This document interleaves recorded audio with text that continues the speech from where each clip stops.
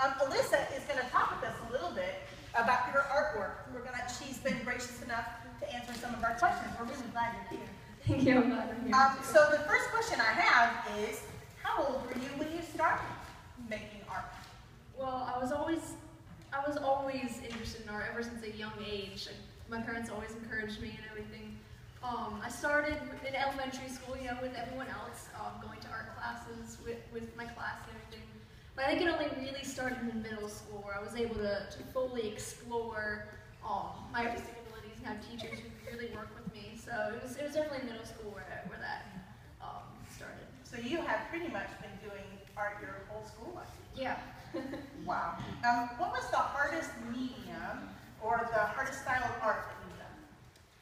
I don't know. I think it's all pretty kind of difficult to start out with and learn originally, but I think the one that might have been the hardest to work with is metal and wire. It's hard to create something out of that material and have it not look messy and unorganized. It's hard to make it look neat and purposeful. That don't look messy to me. That looks perfect. That's awesome. So very awesome. It's really. And so, was there ever a time when you were working on a piece of art that you felt like stopping, or you didn't want to finish it? Yeah, I mean, it doesn't always turn out how you want. Things break and stuff, and they get messed up. But I just do my best to keep working at it and trying and pretty much persevering and enduring. And I think we talked earlier that this was a piece that something happened to it. Yeah, actually, I wanted to make a small little dragon thing here, and I spent a little while sculpting it. And after I was done, I was really happy and I was proud of it. That's awesome. But then I had to bake it, to get it to harden, so you couldn't mess it up anymore. But as it was baking, it fell apart, and I couldn't put it back together. Like I couldn't fix it because it was already hardened. I couldn't mold it anymore. So it was pretty disappointing, but sure, yeah. Sure. Now, are you going to be able to fix it? Yeah. Actually, I've glued it back together. And it's still a little lopsided, but I'm going to cover up the cracks and paint it, and I'm going to finish it. So it's going to take some time, but you're going to be able to make it. Yeah. You're going to stick with it. Yeah. Cool. Oh, my land cut. Tell us about that. This is actually a project for a contest. Yeah.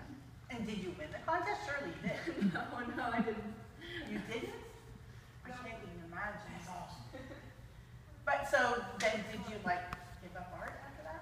No, I would never. No, not over something such inconsequential. You don't win everything you enter, but it's still so much fun to see what you can do under those circumstances. Like, you want to win, so you create your best work. And even though you didn't win, you still have this awesome piece of work. I just love making art. So you're still sticking with it. Yeah. Oh my goodness. There's a phoenix in it. Yeah. Yeah. What do you think was the toughest piece you've ever made? The toughest piece, probably something I'm making right now. Actually, it's going to be a gigantic flying dragon, but I'm making it out of Sculpey, and it's a new medium I haven't really used before. So I've gone through so many problems in creating this, but I want to stick with it because it's hopefully going to be one of the best pieces I've made. But it's been really hard to work out the kinks. Absolutely. And when you're making a piece like that, it's probably a pretty quick process, right? It doesn't probably take very long. No, it can take forever. This piece right here, this dragon head, took me almost 2 years. Wow. I was sculpting one year and painting the other one. Wow. So tell us, where is your art going to take you? I'm definitely going to continue this in college, and I'm going to keep studying, and hopefully I'll be doing this my whole life. And what college are you going to?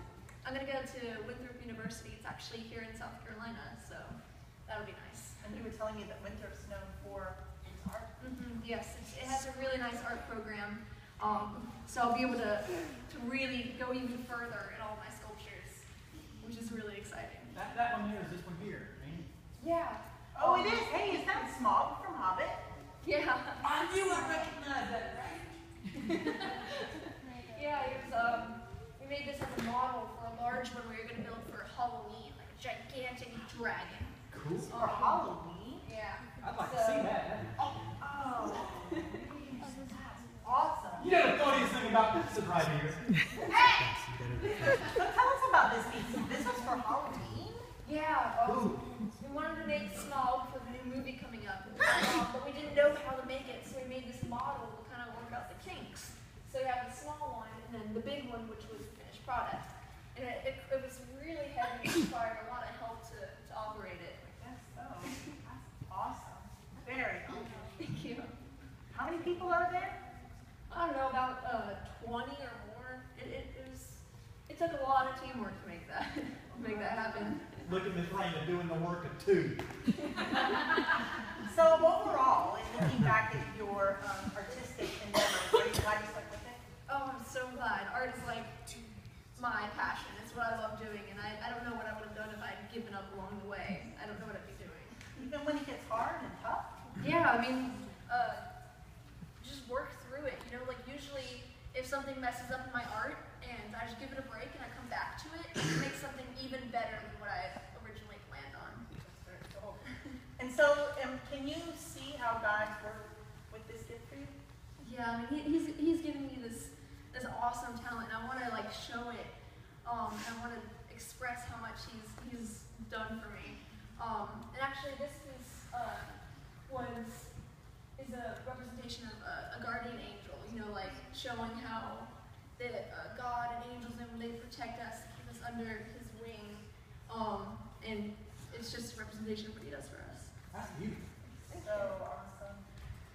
Alyssa, I just wanted to thank you so much for coming in and talking with us. You clearly are very passionate about this. And talking with us about enduring and even when things got tough, really sticking with it. Thanks so much for sharing these gorgeous pieces that are a result of that. Thanks so much. That's really cool. I mean, thank you for sharing this with us. And I'll tell you what, Alyssa, you are a perfect example of endurance. And our memory verse. So you guys give Alyssa